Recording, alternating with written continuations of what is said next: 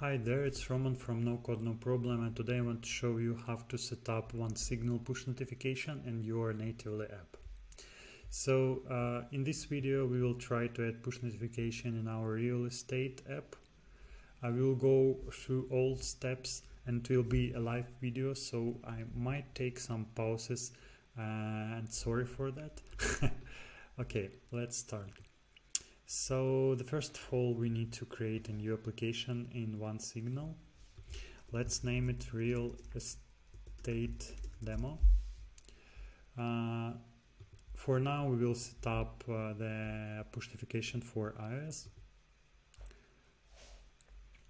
So the next step is to upload the P12 certificate and provide with the certificate password. So it's pretty easy to do that. You can open your Apple developer account here, go to certificate identifier and profiles and click this plus button, scroll a bit button and choose Apple push notification sandbox and production and click continue. Here you need to select your app. For me it's real estate, and then click continue one more time. So at this step you need to provide Apple with certificate sign-in request. If you're using Windows or Linux, we have the describe some steps in the documentation. You need to install this Keychain Explorer. So for macOS users, you need to open Keychain. Click Keychain Access, Certificate Request, and request certificate from a certificate authority. Simply save it on disk, click Continue here, and save in our file here on the desktop. So after that we are going back to Apple developer account, uploading our sign-in requests, and downloading aps.ser file. We are clicking it and it opens in our Keychain Access. After that you need to export P12 file. I will save it on desktop and provide with a password which we will use later on OneSignal service. So as you can see, we saved our P12 certificate and now we can upload it to OneSignal and also enter the password for this certificate. Save and continue. Selecting target native iOS, and after that OneSignal provides us with app ID. So we're going back to natively platform and enter here this app ID. Also we need to add some description here. I have prepared one before the video, and clicking save. After our app was successfully saved, we can order a new build.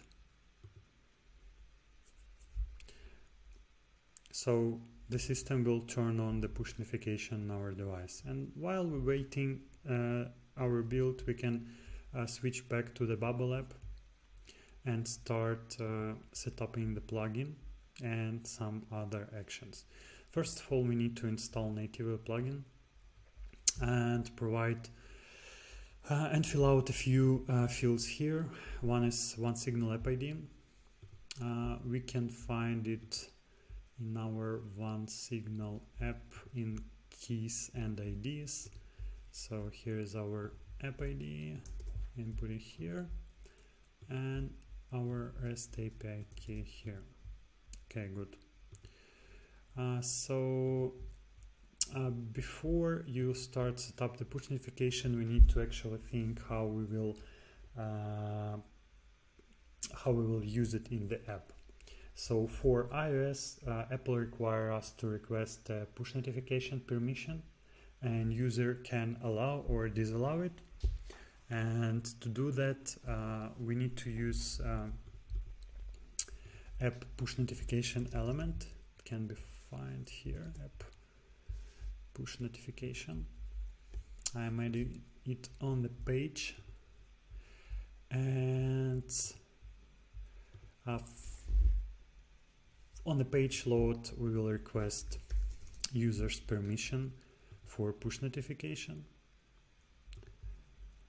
For Android you actually don't need it, but because of Google, and they are not requiring these steps to be done. So after that, this section will call the native pop-up with the description that we have provided before the permission text. And it will show a small pop-up with this text and with two buttons, allow and don't allow. We also have here some events. For example, push notification permission authorized and push notification permission denied. So you can do some actions on that. So in our case, we don't need to observe that. We don't want to observe that part, and one thing we just want to use, it's push notification OneSignal player ID updated. So what is actually player ID? Player ID is this like unique identifier that will be generated on a device, and you will need this identifier to actually send the push notification on this device. And this event will notify us when the bubble app will receive this player ID. So what I need to do next, I need to save somewhere this player ID. And I have created an additional field in my user, named it player ID, and we will save it right there. So I need to make changes to my current user, select player ID, and get the player ID from this push notification element here. After we stored the player ID, now we can send our push notification. So I have the simple button here, test push. And by clicking this button, I want to send push notification to the current user. So to send push notification, we have here two actions. The first one, OneSignal player ID send push, and the second one, OneSignal segment send push. So we will start from the player ID. So as you can see here, we have a bunch of fields that needs to be filled out. So the first part is actually the data that will be sent in push notifications, like title, subtitle, message, and redirect URL. Redirect URL is the URL that will be opened after the user clicks on notification banner. So subtitle is iOS specific field, and it will be ignored on Android, so you can just fill out it or skip if you don't need. Or we can also provide template ID. So the templates in OneSignal is very powerful thing. You can create your push notification templates that can be reusable, for example, for some promo. And OneSignal has a really nice documentation that explains how to create this push notification templates and how to use them. So after you will create this template, you will need to get this template ID and just paste it here. And if template ID is provided, this all things will be ignored before, and we will use a data from a template. The second part is data source. So it's the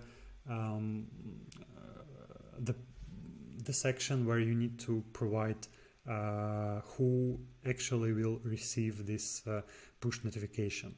As I remember before, we have added one field named player_ID to our user, and we will want to use the type of user here. and we can select current user here and convert it to a list. Otherwise, you need to, for example, send the notification to a list of users. You can use a do search and search for users like this. And but in our case, we will want to send the push notification to the current user, so we will use current user converted to a list. In the next field, we need to provide the actual field of the user object where we store the player ID. So for us, it's player_ID, and that's pretty it. So after user will click this test push notification button, it will be sent on his device. And one more thing here is additional setup section. You can actually override the app ID.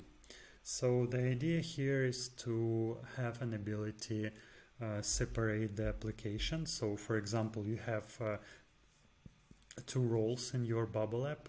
It's a driver and customer. So if you want to have the separate application in the App Store, you'll also need two separate OneSignal apps, and to send push notification in terms of one bubble web app and two mobile apps. You have an ability to override this app ID here.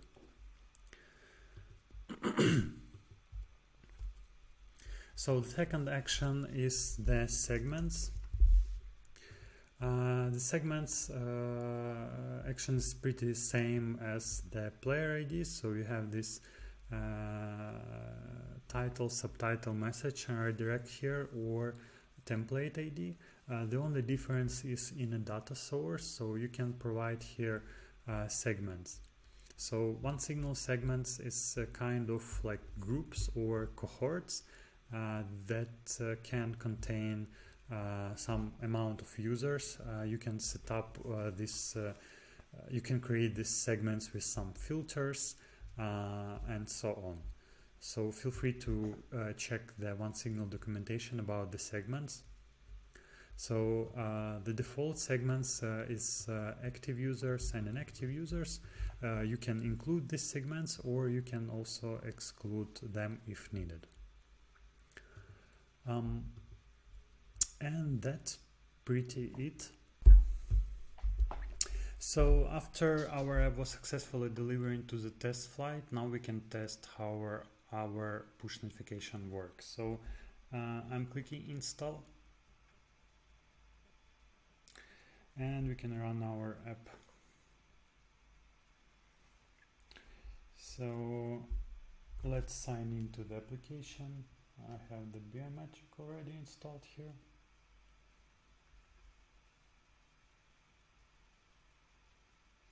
And clicking test push,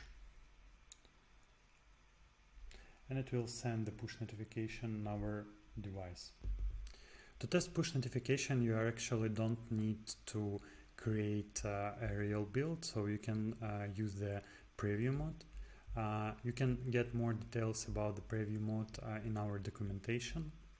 So it simply explains how the preview mode and how to use that. So to test the push notification in the preview mode, you need to go to the plugins tab. In the mod headers, you need to write the preview. And that should work in the NCNP app. So, but make sure you remove this preview mode if you want to make your application work with a push notification again, because in the preview mode we are replacing the app ID, so the actual push notification will be sent to NCNP app but not in your application. So thank you for watching this video. I hope you found it useful, and have a nice no coding.